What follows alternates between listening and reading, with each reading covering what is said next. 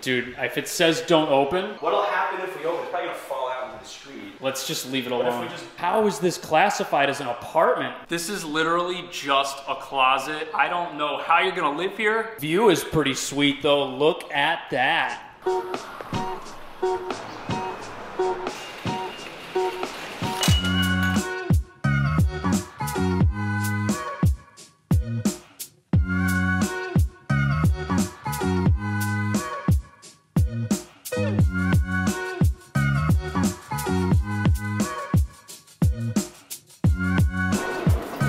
So the New York City subway is back in action. It's now back to 24-hour service. But if it's 24-hour service at a lower level than the already reduced service that we've had for over a year, that will be lousy. Anyways, today, making a video with somebody else for their YouTube channel, and we're gonna go see an $800 apartment right here in Manhattan, which I've actually never done a video on before. This will be my first time going here, but I think this is gonna be one of the smallest, tiniest places you could possibly rent.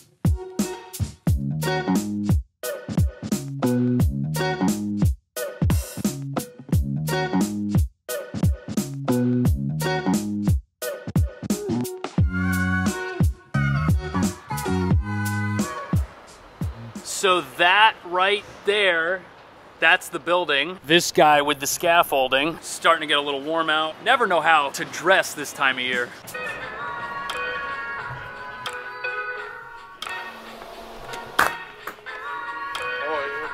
$100, please. $100? He told me this is $100. Have you ever gotten away with that with anybody? I appreciate that it's only $1. Thank you. Guys, this is John from Here Be Bar. We've done some videos in the past. Yep. This is his brother, Alan. Can you tell that they're twins? I can't even tell. Which one is the evil twin? Both of them? Both of them? I'm just kidding.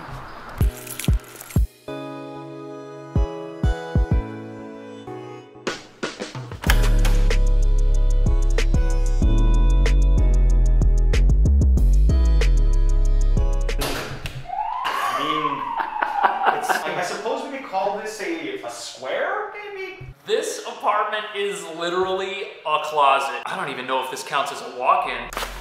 It's kind of a fire escape view, but you can see all the green. And there's definitely sunlight. From one end to the other, we've got 5 feet 10 inches by 11 feet. That outlet by the door is gonna be where you set up a hot plate. Next to that, you can use this other outlet and have some dressers, possibly a mounted TV on the wall. And then over here by the window, again, I'm gonna think this is the best spot for a bed. You're probably gonna wanna put it lengthwise against the wall. The ceilings in here are 9 feet 11 inches, so you could get like a bunk bed. And if you have your bed up here, then you can put stuff underneath it, and that's gonna give you about 50% of your living space back.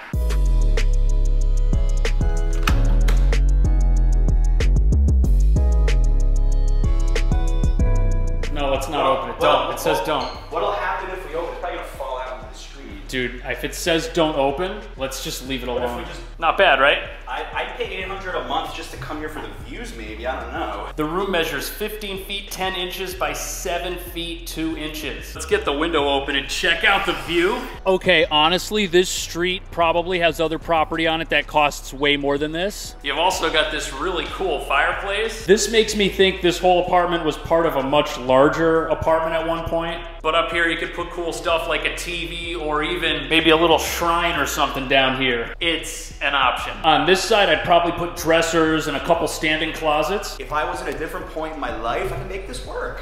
If your marriage doesn't work out. Oh, God. You could get yourself like a standing countertop, put a microwave, put a hot plate. But I'm realizing now if you do that, you're gonna have to do your dishes in the bathroom sink. Over there down the hall. Where? Right over here.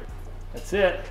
Things here are old, but they are clean. You've got a sink, and there are lots of mirrors, no medicine cabinets. Not fancy, but definitely doable.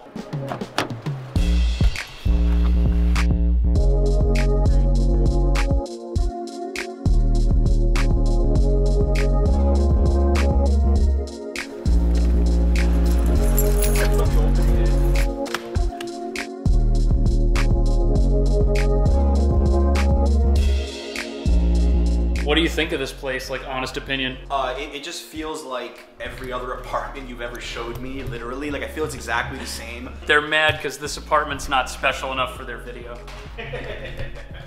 So the reason that we came here is because this is a 2-bedroom apartment, which is in the budget-friendly spectrum. And this is about what you should expect to get if you've got a roommate and you want to pay around $1,000 each. This is $2,750, so $1,325 each. And instead of a nice, quiet, tree-lined street, we've got 23rd Street. Right over there's the front door, and after you walk in, this is the living space. And as you can see, it's not massive. It's 10 feet, 10 inches long, 6 feet, 11 inches wide. On this wall, you could put a small leaf table that folds up and down, which would go in this area, and then against the brick wall, over here you could put a couch, and you could mount a TV right there. The kitchen here is also really nice. Full-size fridge, dishwasher. This oven looks like it's brand new. Still got the sticker. And there is also a sink sprayer. And there's a microwave. The street-facing room's 8 feet 9 inches by 7 feet 10 inches. And remember, this is $1,325, so it's a little bit more money. But you've got a closet, and overall, this is definitely a lot nicer. Now, the second room is all the way down the hall here. 9 feet 3 inches by 8 feet 6 inches. So these two rooms are definitely about the same size. But the view here is not as good as what the first one had. And it's kind of a bummer there's no closet. I guess that this would work pretty well if you were using the apartment as like a 1-bedroom. You could sleep in this back room.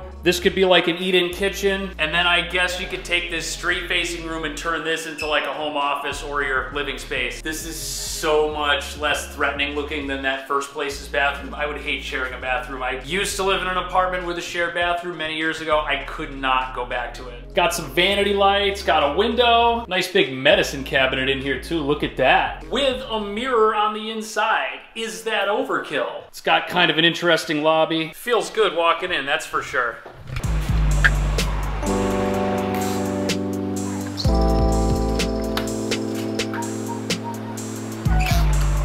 I really need to stop drinking these.